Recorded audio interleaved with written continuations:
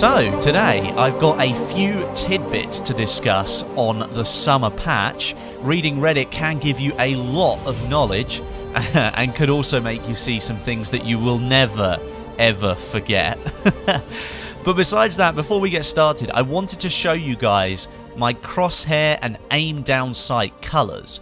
Because for weeks now, a lot of you have been asking what the RGB numbers are that you need to make that cool teal blue look that I've got going on, which kind of reminds me of Tron a little bit. But here are the numbers, because I do want you to, well, I want you to feel like I'm including you in this really cool colour scheme that I've got going on. But yeah, so what you need to do is go into the game and go to Advanced Gameplay Options, and then scroll down to Soldier Hipfire Reticle, which is the option to change the colour of your crosshairs.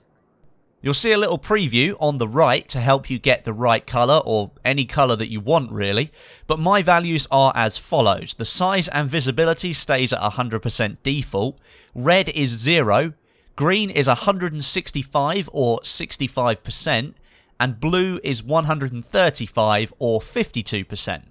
And these values are exactly the same for the reticle colour as well. Size is default to 100%, but glow I have set to 200%. Just to make sure that I can differentiate the dot on the sight from everything else that's going on in the background, because sometimes you can lose sight of it in bright light. Right, on to more important stuff then. I've got some locker corridor gameplay for you today, which I'm sure is what you all want to see. A slight difference though is that the majority of the time there were no explosives going off, which is always a good thing in my opinion, but we were all running around with pistols. I was in a pistols only server. I had such a blast playing this, honestly. For like an hour I was just loving getting a few flanks on and taking people out with, I think it was the Silence PP26 or P226 I think it's called, which is a really nice pistol by the way. I think it's actually the starter pistol, which is probably why I've never really used it. I assumed it was just rubbish and then moved on to something else, but as it turns out, it is actually a really good pistol to use. It's kind of like a middle ground between everything that a pistol might offer. It's got the standard damage model, but it's got 16 bullets in there, so you can spam a little bit. And most of the time, I just use hip fire when I'm using a pistol, because I tend to be in close range if I'm using it. So it kind of suited me down to the ground. I stuck a laser sight on there. I did put a mini RDS, I think, as well, for some aiming down sight accuracy. But apart from that, it was a really good pistol to use, and, well, the gameplay was really fun. But onto the summer patch now. I think as recently as Wednesday last week, I think DICE-LA dropped the latest build of the patch into the CTE, giving all players a chance to fully test the 120Hz servers that hopefully will be available in the future. They removed the community map and the Dragon Valley map from the mix, and then later confirmed that neither of those maps will be in the summer update. That might annoy a lot of you, and considering the jungle map has been in testing for a while now, I think a lot of you might have expected the map to make an appearance, but DICE-LA are still not 100% done with the design of the map, and some of the textures have still not been added. As for Dragon Valley, well, that's still a ways off as well, because it's only been tested for a couple of weeks so far, so it's not really anywhere near ready to go into vanilla.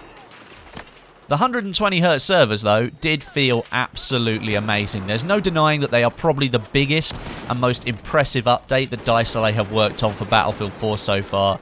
I'd really like to see them make them into vanilla very soon, and that appears to be the plan.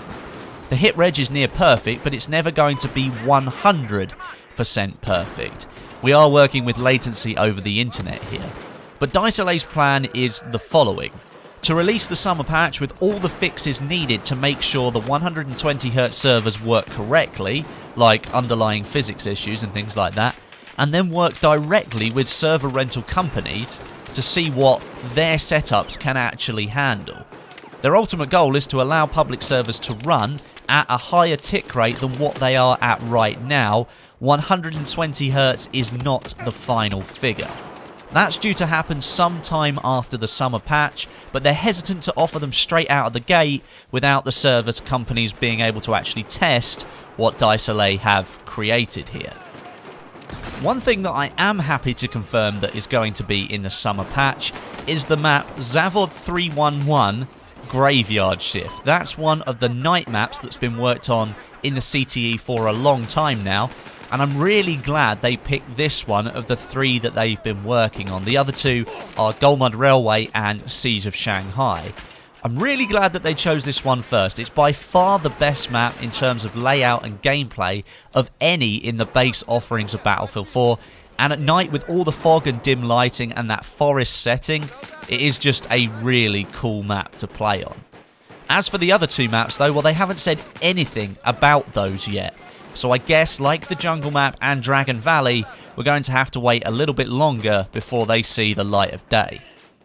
And one more thing that I want to mention today, because I know a lot of you out there are still playing the vanilla version of Battlefield 4 and having to deal with little bugs and issues that are still in that game.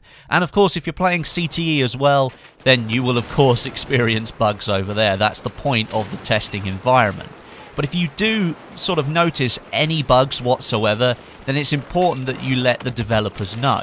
There's a link in the description that takes you over to the Battlefield 4 bug tracker, which was created by my friend Red Spider, and there is also a CTE variant at the top. So if you're wanting to report a bug for BF4 CTE, that's just up the top. You just have to click it up there, and you can report the bug directly to the developers. That tool right there on that screen is what the developers use to track all the bugs that they're working on fixing, bugs that they have fixed, ones that will go into the next patch.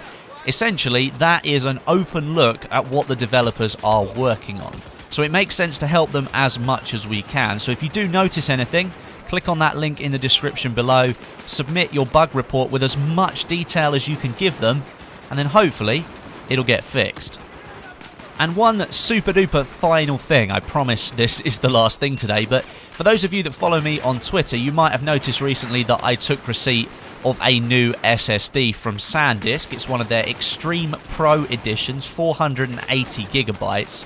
I've now migrated all of my games onto this thing, and it is just ridiculously fast.